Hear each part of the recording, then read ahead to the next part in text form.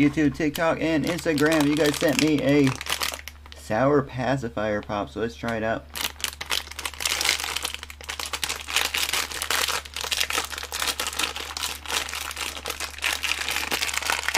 I don't know how exactly this would be open. Oh snap! I mean, it looks chewy, and I'm craving sugar right now. So it says expired 2025. Let's try it out, guys.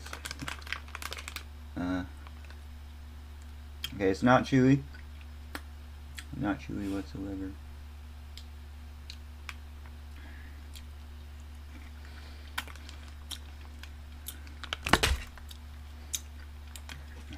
I can vouch for the sour, yo.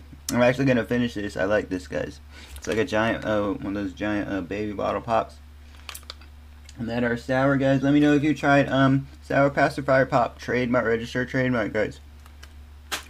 Cheers.